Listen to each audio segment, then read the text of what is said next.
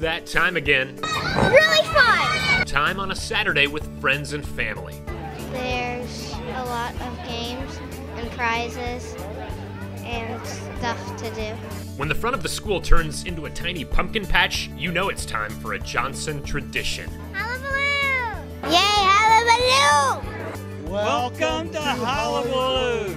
Well, we had like a line that would go all the way like past the gym. A PTO fundraiser, all of the money from hair coloring, the Plinko game, miniature golf, the football toss, and the bouncy house goes back into the school. So this actually helps us fund a lot of things for our building. We're working on an innovation lab. We've got different things, a sensory room we've just worked on. What about like that? Bookworms are right at home in the gym.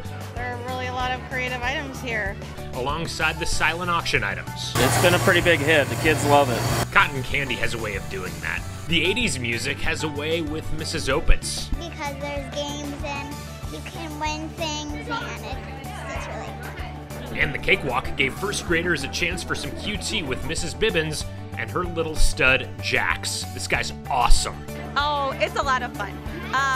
They were all really excited to come, and I told them I'd be working at 1, so then their eyes like light up like, oh, like, okay. And they all asked if I would bring Jax too, because they want to see the little guy. So hopefully I'll see a few more of mine, even though it's cold.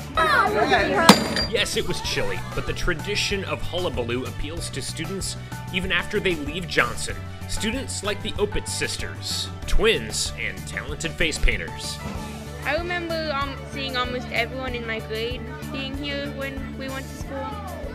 And I see a lot of people meeting up with big friend groups now, so I think it's still as popular. The Johnson Hullabaloo, what's fun today, is a building block for tomorrow.